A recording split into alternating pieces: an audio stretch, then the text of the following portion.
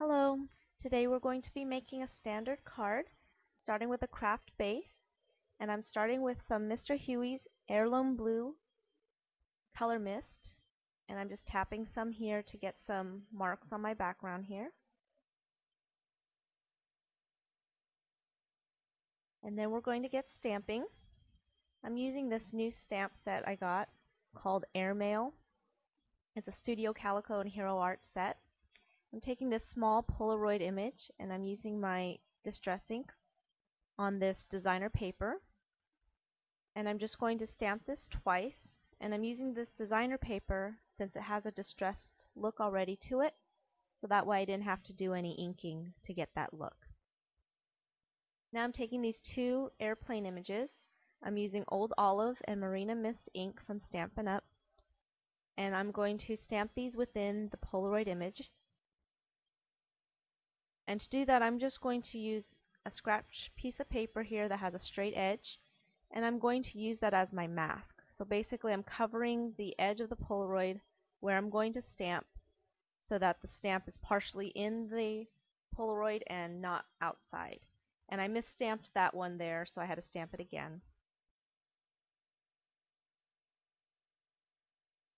And so now I'm taking the blue and the outline image of the airplane and I'm doing the same thing. And this is just a quick and easy masking technique without having to cut out that exact Polaroid shape. So I'm doing the same thing.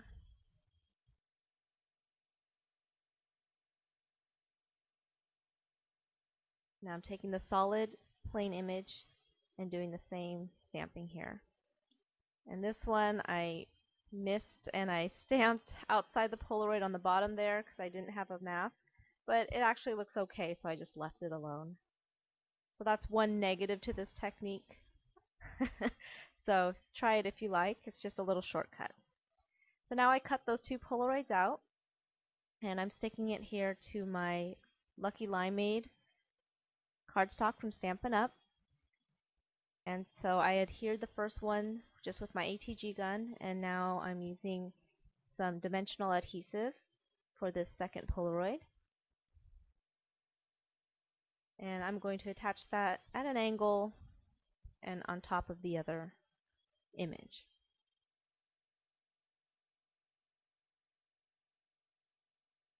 And now I'm taking this little stapler. This is something I've had for ages, and I put two staples in there. And then now I'm taking this sentiment from that same set called Airmail, and I'm just using Memento Tuxedo Black ink, and I just did a test stamp there since it's new, and then stamped it there on the side.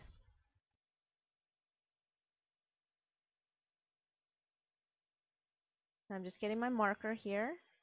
This is a chocolate chip brown, and I'm just drawing a line around the outside of that green cardstock.